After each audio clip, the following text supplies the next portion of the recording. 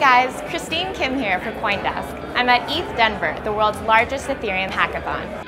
This year, there are roughly 2,000 hackathon attendees, 2/3 of which are bidlers. Today is the second day of the hackathon.